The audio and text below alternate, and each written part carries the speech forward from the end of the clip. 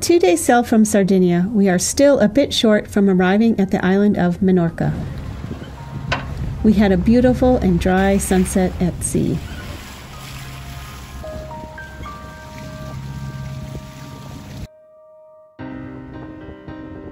In the morning, we were greeted by slowly rolling seas and a bit of a headwind as our boat bobs along at about 5 knots of speed.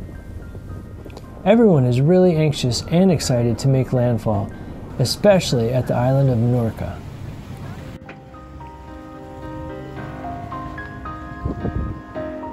Since leaving Greece almost 2 weeks ago, about 90% of the time we've been traveling has been during one storm or another, with big rolling waves and lots of wind coming from every direction.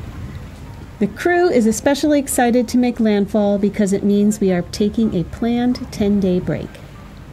We have some minor repairs and adjustments to make to the boat, and the crew just needs a break from the weather as well.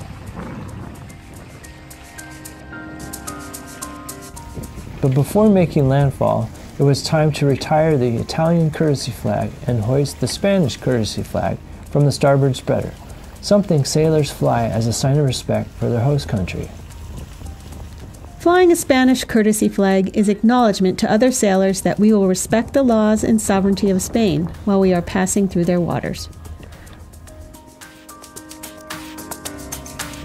While it might be tempting to fly all the flags of all the nations you visited, like stickers on an RV, it is not considered proper sailing etiquette to do so.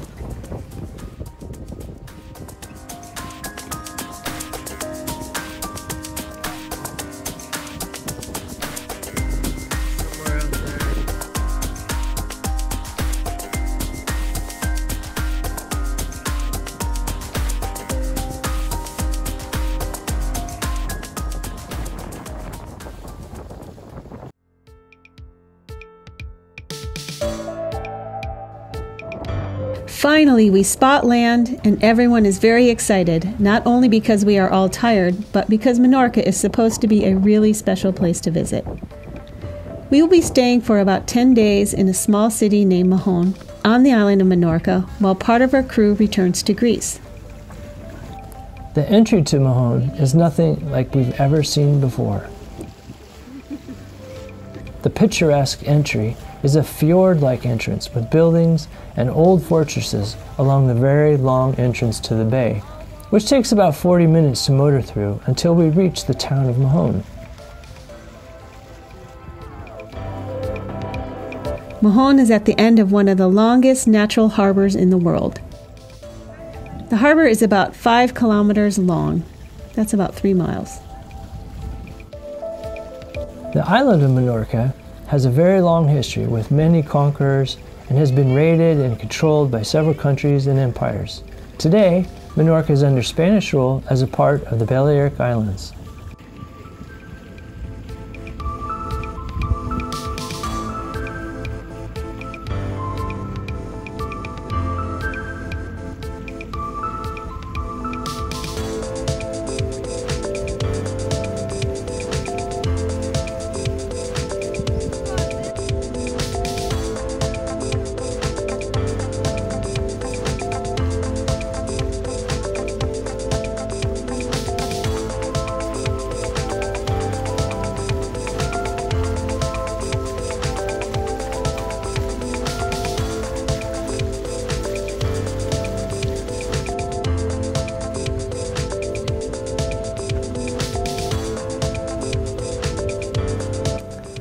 Suddenly, someone called out, "Dolphins!" and everybody ran outside to see one of the best things about sailing.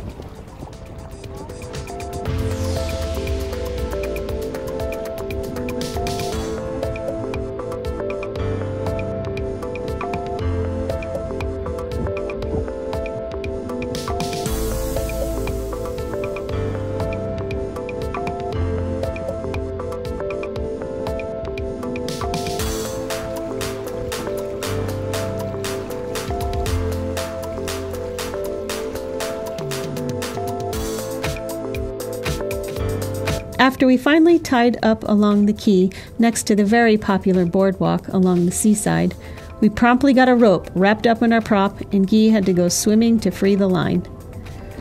Fortunately, the water isn't too cold, and the line came clear after a few hard underwater pulls. As usual, we are in need of a few food items for dinner, so after we settled in, we headed off to a local store.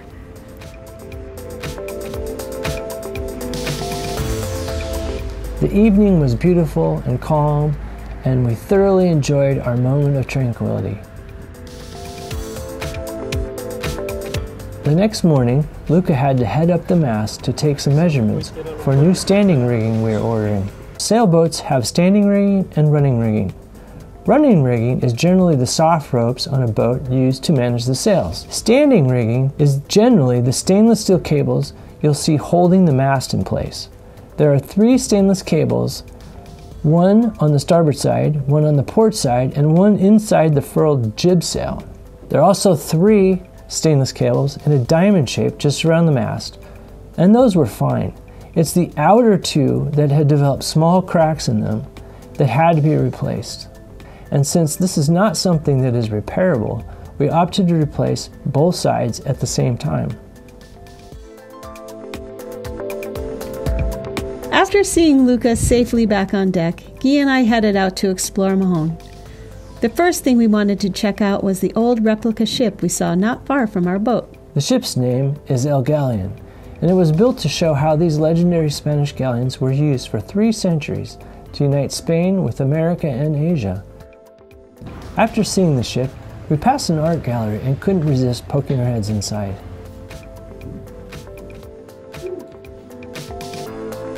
After walking around the small city for about 30 minutes, it dawned on us. Mahon is the cleanest city we've ever been in. It's cleaner than Disneyland.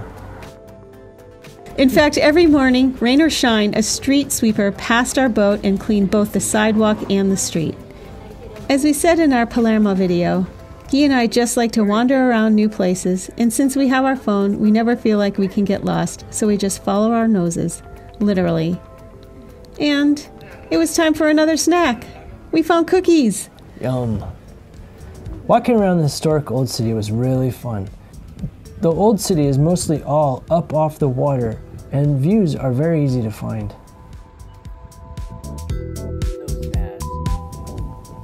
The old cobble streets are still in place, and the old buildings have been kept up nicely.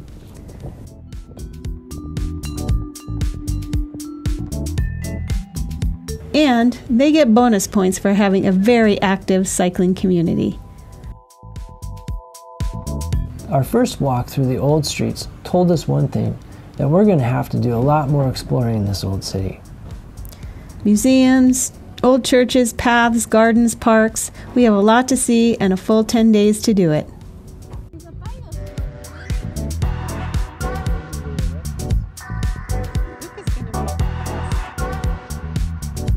The same night, we had dinner right across the street from our boat. This was our last night with Luca, Marta, and Alessandro for a while, as they were heading back to Greece for 10 days. We couldn't help but feel the winds of change were in the air. What? You're walking around carrying groceries again. I know, it's in another country. my other occupation. Grocery shopper. It's We're in our Menorca. other form of entertainment. So far, our experience in Mahon was all that we imagined. What an amazing place to be able to spend 10 days.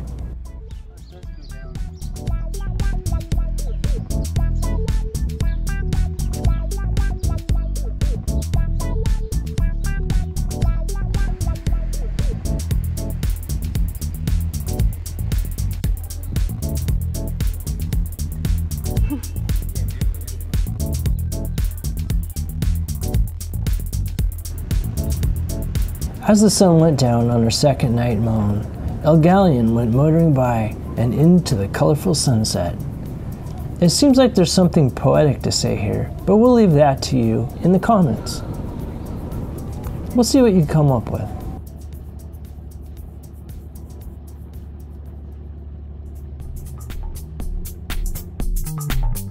Hey everyone, as always, we want to thank you so much for checking in and watching our videos. Yeah, thanks for spending some of your day with us. We really appreciate it.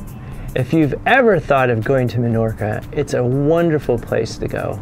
Yes, we wish we could have sailed there in the summer, but due to circumstances, we weren't able to. But didn't work out. No, but it was still absolutely beautiful. And check out the Balearic Islands. I know we're going to check them out for someday. Someday we'll come back and visit this place. Wonderful place. Yeah, yeah. Anyway, thanks for watching, and we'll see you next time on Sailing Blackbird. Bye-bye. Bye-bye.